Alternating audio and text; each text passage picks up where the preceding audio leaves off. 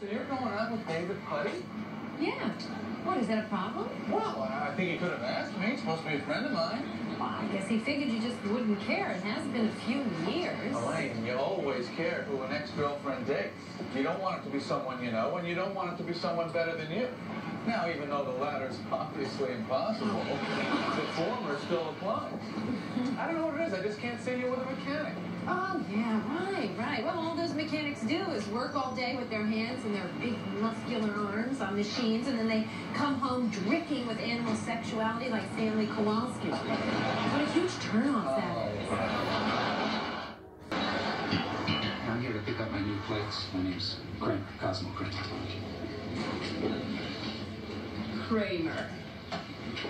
All right. Sign right here, please.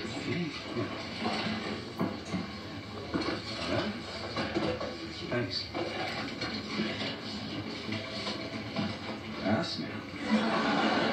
No, these don't belong to me. I'm not the ass man. I think there's been a mistake. What's your name again? Cosmo Kramer. Cosmo Kramer. You are the ass man. No, I'm not the ass man. Well, as far as the state of New York is concerned, you are.